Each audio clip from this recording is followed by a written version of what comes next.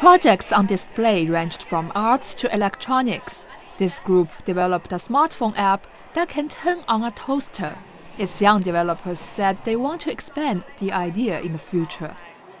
It doesn't just have to be a toaster. It can be like AC or stuff like that. So that way, let's say you're driving home from work.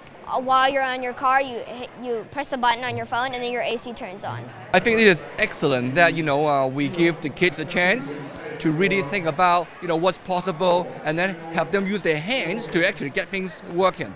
Usually we see kids, when they watch TV, they learn, and then they read from books, but it's never like when they actually have to do it. Another family showed how to transfer photos to canvas with their hands. They use a gel to apply a photo to the canvas, and after rubbing for some time, the work is done. It's a good feeling once you're finished.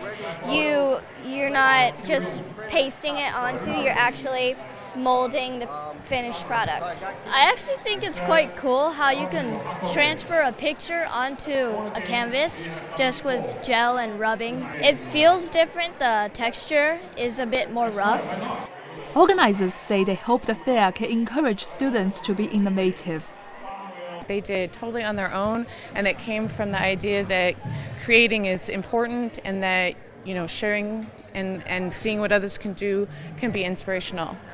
This was the second year the fair was held in Shanghai. Organizers say they plan to hold more regular events for students in the future.